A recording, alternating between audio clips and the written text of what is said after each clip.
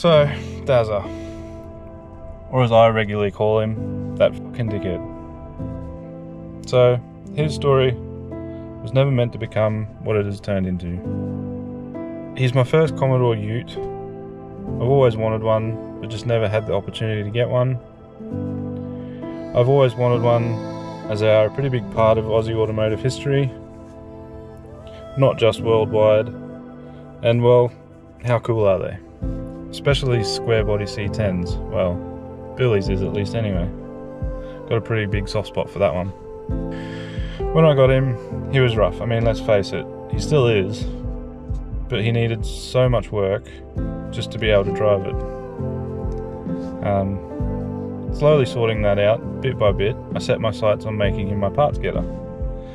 My idea, I guess, plan for him was pretty simple.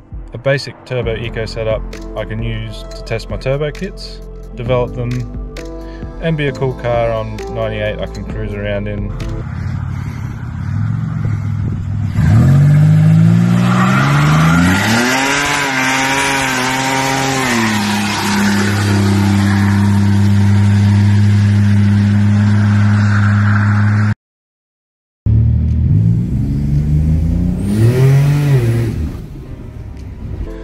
But still be a pretty stout setup.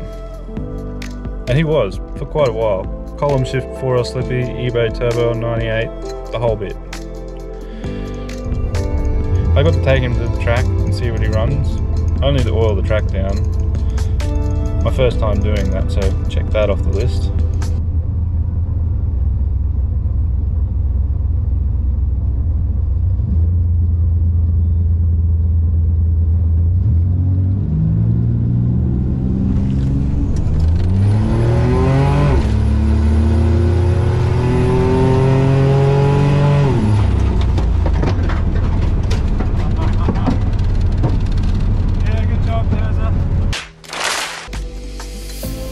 Still rolled to a mid to low 12-second pass, ejecting 2 rods out just before the half track. Yeah!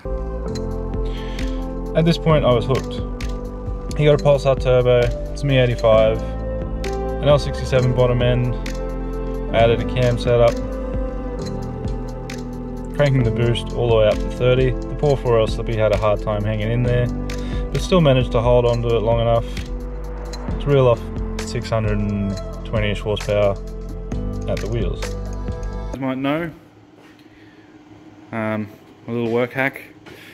It is a stock L67 bottom end, Pulsar 3584R Gen 2. Set of my log manifolds down in there.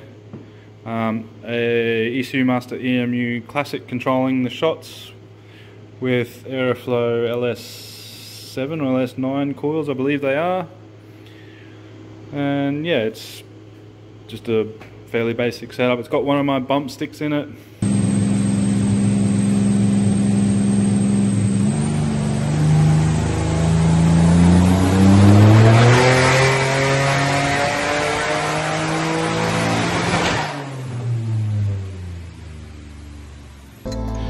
At that point, I was curious to see how far I could push the little stock bottom end L67.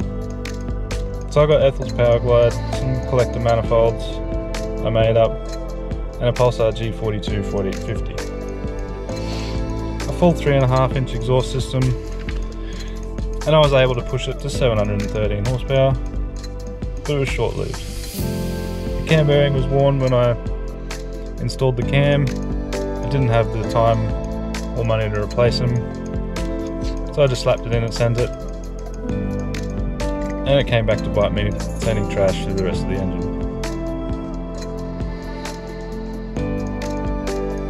And that's when the universe decided I wasn't supposed to have this engine in this car. Naturally I didn't listen, and proceeded to put 2 more in there.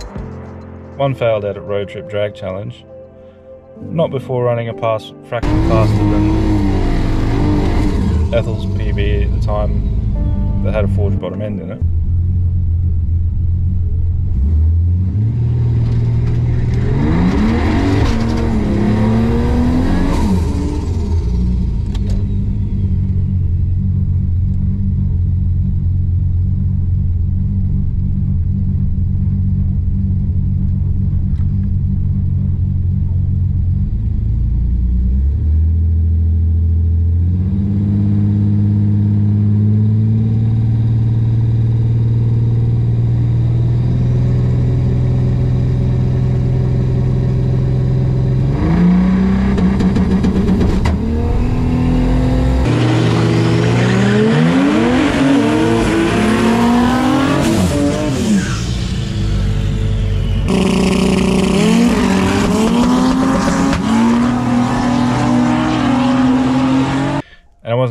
trying to. It was sort of a happy accident.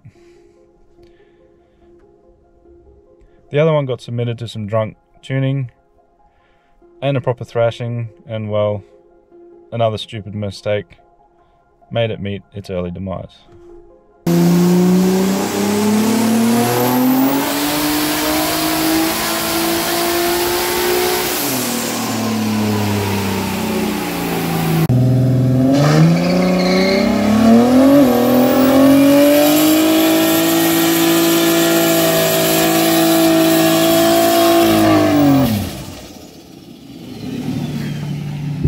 Anyway, tucking my tail between my legs, I decided to give it one last try and do a set of ported heads with bigger valves, forward-facing intake, similar to what I'd done with Ethel, and achieved good results, only to have the fuel pressure reg hose pop off, resulting in 34 pounds of boost and a very lean mixture.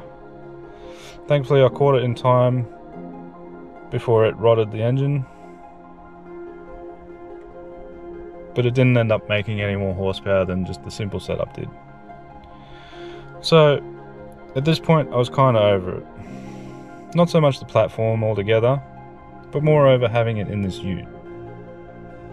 I'll still be sticking to the platform and pushing it to its limits the best that I can.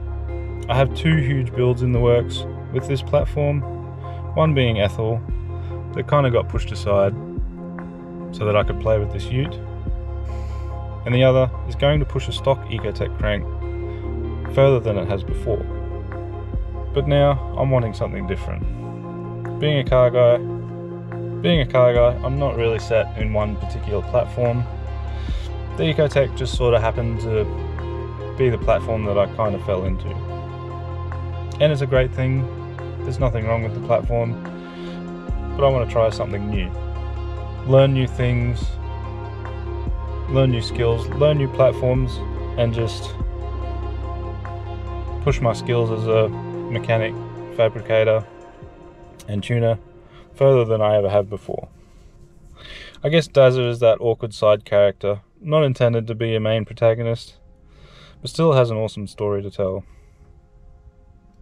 Finding a cheap engine on Marketplace, setting his next platform in stone, I dove balls and all into a new platform, but not a fully unknown platform, to make a killer setup for him and one of the most badass shop trucks around.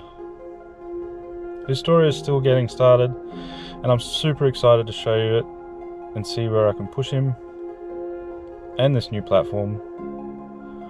For now, here's a little sneak peek. I hope you're as excited as I am to get him back out and racing and to write some more of his story.